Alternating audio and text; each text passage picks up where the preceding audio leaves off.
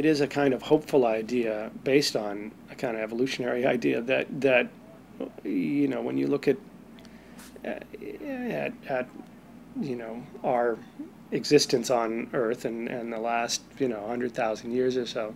um, and you see the way evolution has changed us. And you look at things like the Ice Age, where in geological time it was literally overnight that the Ice Age hit, and literally overnight, you know, hundreds of thousands of species went extinct, and other, you know, hundreds of thousands of species adapted, and adapted almost immediately in very strange and curious ways. They adapted to their environment. And so I started thinking about, well, are we at one of those phases now where the world is changing and changing rapidly, and can we as a species adapt to it? And it sort of led me to the idea of, what if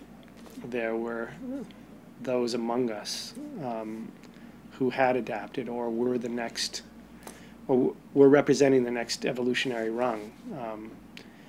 I also sort of like the idea of placing a kind of superhero idea on evolution as opposed to a supernatural occurrence, you know, falling into a vat of radioactive material, or getting bit by a radioactive spider. If I'm going to posit this show as taking place in the real world, and that these people are ordinary people, sometimes hyper-ordinary, very, very ordinary people, albeit more attractive than most of us, but that's just the nature of television. But still, they're meant to be very ordinary people. And so if I was going to sell this package that this was happening in the real world, it felt like I wanted to anchor it in something that had at least a quasi-scientific anchor to it. Like, the comic book aspects of it are really just the vehicle of telling the story. I mean, thematically, I was much more interested in